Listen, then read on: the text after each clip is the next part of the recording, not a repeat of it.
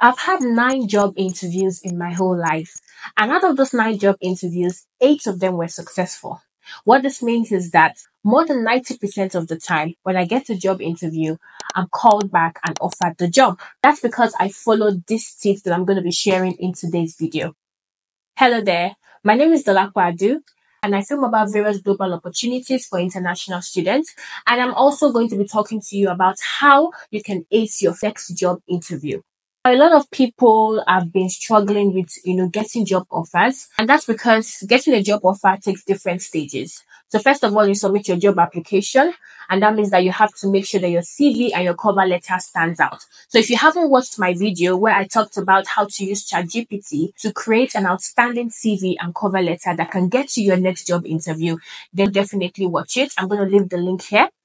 Now, today's video is going to be focusing about interview. So let's say, for example, you have been called now for a job interview. Maybe your CV, your cover letter was amazing, went through. You were able to show them that you've got the experience and the skills they are looking for. But now they want you to come prove it to them. They want to see you face to face or either virtually. So how do you make sure that this job interview you go for is successful?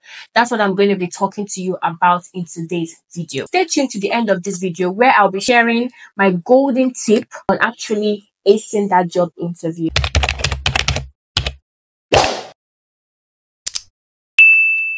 Now, the first tip I would give is to prepare.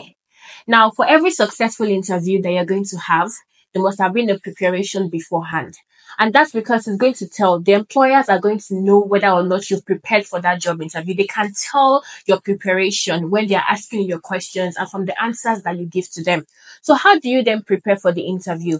First of all, the organization you're applying to, you have to check if they have a website, a social media platform. You want to know more about this organization that you potentially want to start working in. That will then show them that you've done your due diligence, you've done your homework, and you're enthusiastic and happy or excited to start this new job. So most organizations that you apply to, they have their website, they have maybe their LinkedIn page or any of their social media platforms.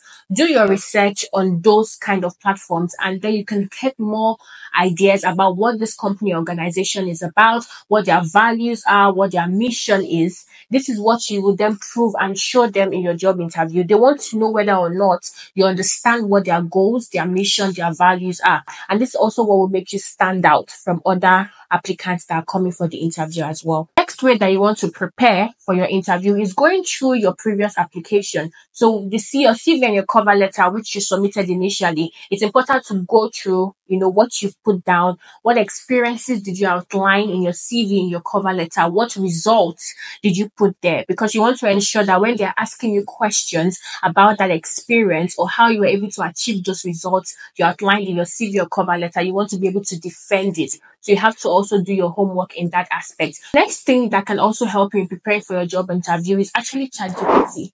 Yes, you heard that right. So ChatGPT can actually give you some interview questions, possible interview questions that you would be asked at the interview. And I'm going to be showing you how you can then use ChatGPT to create those interview questions and also give you answers as well, so you know how to answer the questions. So let's go over now to ChatGPT. So over on ChatGPT, what I've done is that I've already written down the prompt, and you can screenshot this prompt as well or just write it down somewhere so that you can also practice and play your way with it as well.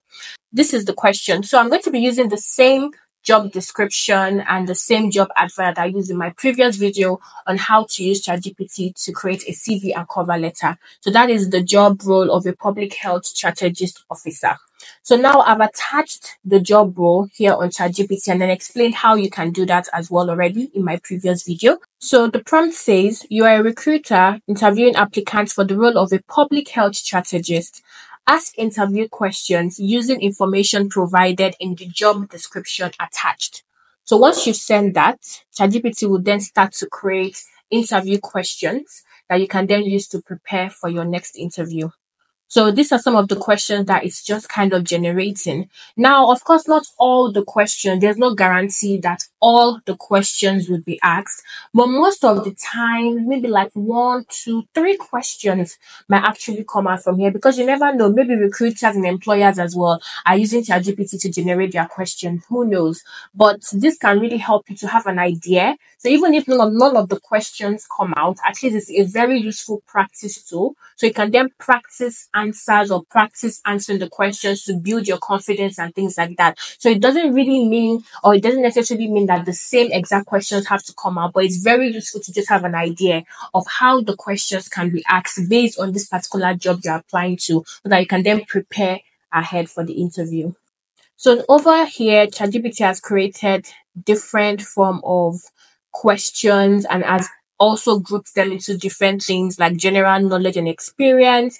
And it has taken this information from the job description I attached. So you have to attach the job description. So it has an idea of what the role is, what's your kind of like what you will be doing, what the person specification is, and it will use that to then generate the questions. So now we have a list of different questions, about 10 questions here or more. If you want it to generate more questions for you, it can.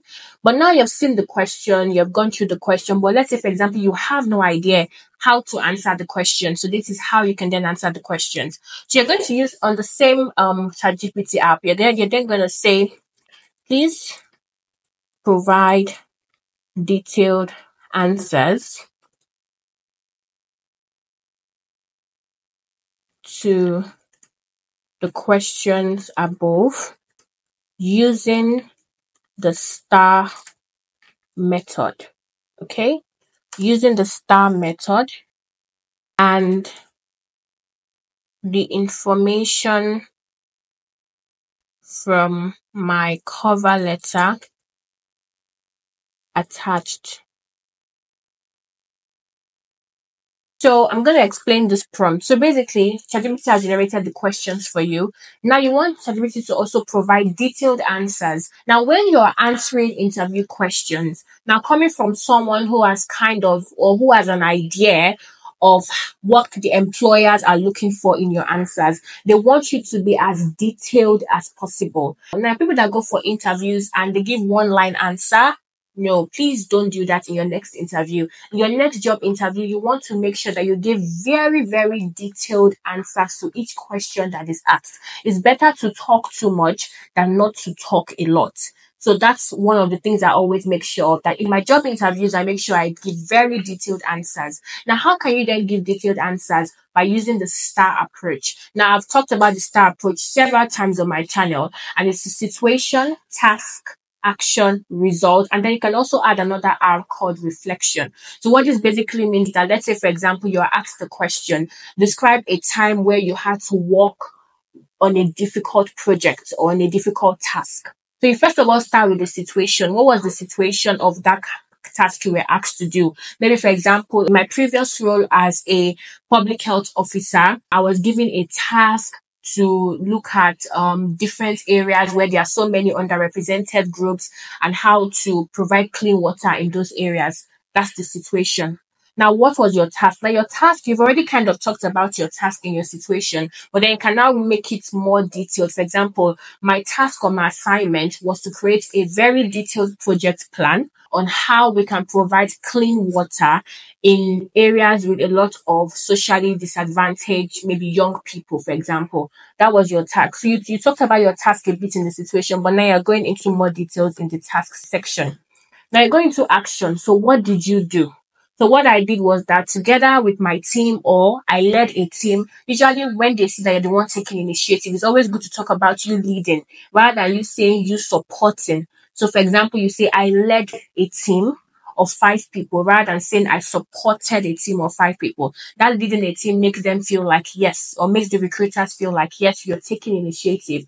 So your action is I led a team of 5 people to build a particular maybe water filter or something, or to design a water filter machine that will filter water and make it clean and then distribute it across that area so that the young people from that area will have access to clean water.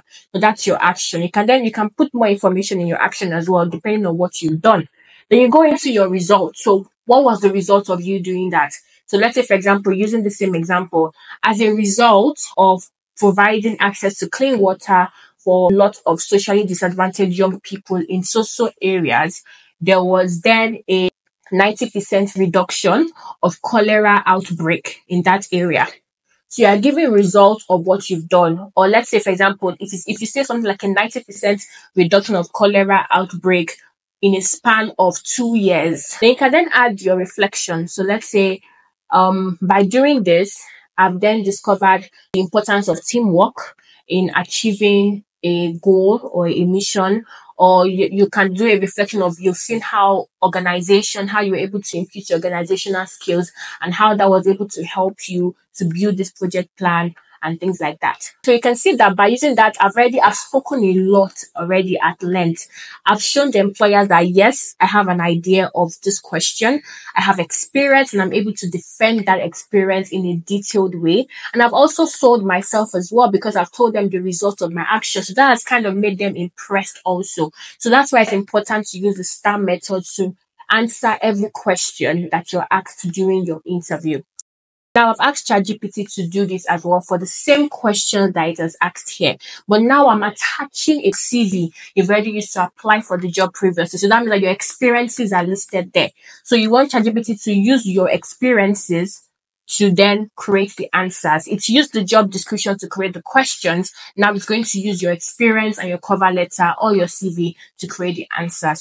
So basically, ChatGPT now is giving me the detailed answers to each of the questions. And the questions are quite a lot, so it's going to try to keep doing that. But basically, as you can see here, it has given a detailed answer based on the situation, task, action, and result, which I just explained. I'm just going to use as an example. This is a question that ChatGPT generated. It said, can you describe your understanding of the wider public health agenda and how you have applied this knowledge in previous roles to improve population health?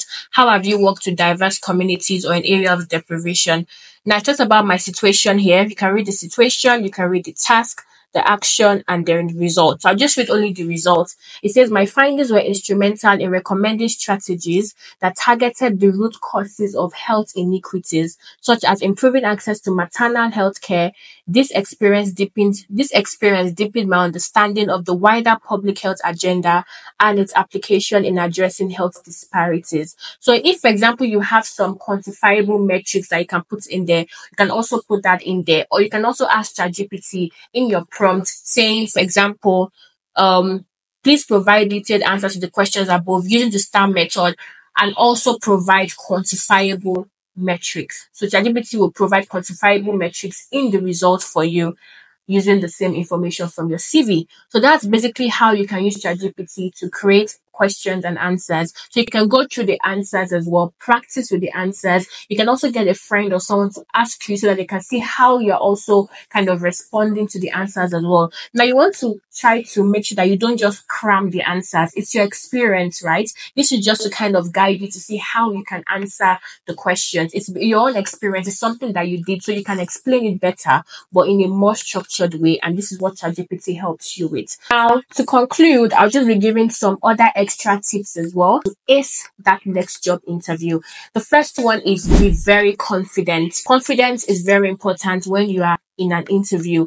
You don't want to be in an interview and you're looking shy, or for example, you're not answering questions, loudly. You want to show them that, yes, I'm prepared for it. And, being prepared boosts your confidence for an interview. So when you've prepared very well for an interview, it kind of boosts your confidence as well. That's one of the things I would definitely recommend is to try and work on your confidence. Whenever I go for an interview, I ensure that I'm very confident. Another way that I can boost your confidence is how you dress. You want to dress smart. When you dress smart for an interview, it also kind of boosts your confidence. Next thing I would say is please don't be humble.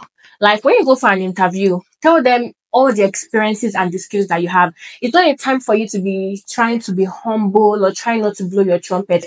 Please, in an interview, blow your trumpet. You deserve it. You worked for those experiences that you're about to talk about. So make sure that you blow your trumpet. Like I said, you want to stand out from other applicants as well. Everyone is going to come with their A game. Everyone is going to come full of energy, full of confidence. Everyone that's applying for the job or coming for that interview, they also want the job as much as you want it as well. So why do you want to then humble yourself and say, I'm not going to blow my trumpet? No, please don't do that. Sell yourself, sell your skills. Let them know how amazing that you are. This is one of the things that really helps you as well in your interview. Next thing I would say is smile.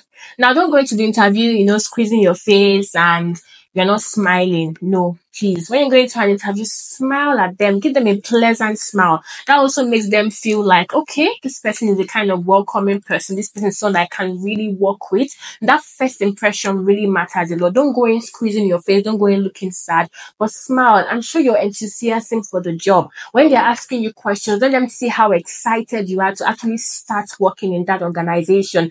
That is one thing. I've heard of a story of someone how amazing this person was. He ticked all the boxes, but then when he got a response why he wasn't offered the job after the interview, they had responded to him saying that because he didn't show enough enthusiasm for the job. But that's to tell you that it's very, very important. Show that enthusiasm. Let them know that you're excited to start this new role. I think that you need to also do during your interview that will make you stand out, like I mentioned earlier on, is showing that you understand the values of the organization. One very, very important thing that you can do as well is to think about a problem that the organization is facing. And how do you discover that problem? Is when you have done your research from the beginning. So let's say you have done your research, you have discovered that they have this particular gap.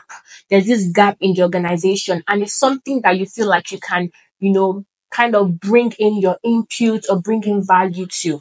You want to highlight that during your job interview. Talk about what problem you've noticed that they are facing and how you coming into the role, you'll be able to support them and help them solve that problem. That automatically makes you stand out because they're looking for someone that will come and help them solve their problem. That's why they're hiring you. So when you're able to prove that and show that to them, that yes, I know that this is a problem that you're facing. I know that this is the gaps that you have.